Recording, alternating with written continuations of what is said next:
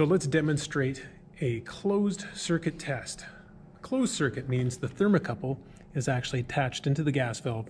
Now we have a special adapter here with this wire coming off of it. We just call that a test adapter. It's actually an ECO. Don't worry about it yet. So what we're going to do is take our multimeter and set it to DC volts, which is right there. And we're going to take one wire here and attach it just to the copper thermocouple lead. And it's going to do funny things and bounce around on the numbers. That's normal. Now we're going to take the other side and connect it onto this lead that's at the other side of the thermocouple. Now I'm registering negative 15 MV or millivolts. The reason why it's negative is because we've reversed polarity. It doesn't really matter. I'm going to change it around for fun. So I'm just going to bring that over to that side and clip this one on. And now we're at 15 millivolts positive. Now this is good. Our acceptable range is between 17 and 8 millivolts for the closed circuit test. Now it's called closed because it's powering the power unit. So what we're going to do is hold down this button here. Let's just move this a little bit so you can see the button. This is the pilot start button. I have to hold that down and remain holding it down.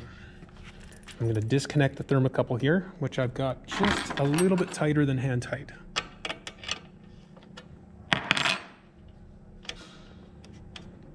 Now this is going to be hard. So the pilot is still burning in the background. I'm going to take this lead and stick it right onto the very nub in here. And look at that. We're at 27.9 millivolts. Our acceptable range for an open circuit test, this is the open circuit test, is between 17 and 32 millivolts. So we're right in the middle of that. We are happy. We are good to go. Okay, now we're about to take on the easiest test you can do.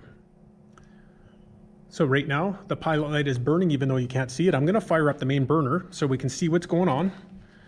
And then I'm going to disconnect the thermocouple lead. This is called the safety shutdown test. When I disconnect that thermocouple lead, the pilot light and the main flame should go off instantaneously. Let's try.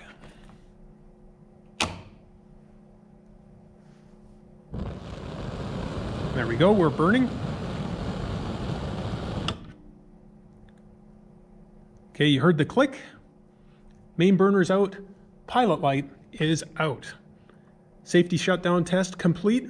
We have ourselves a good system.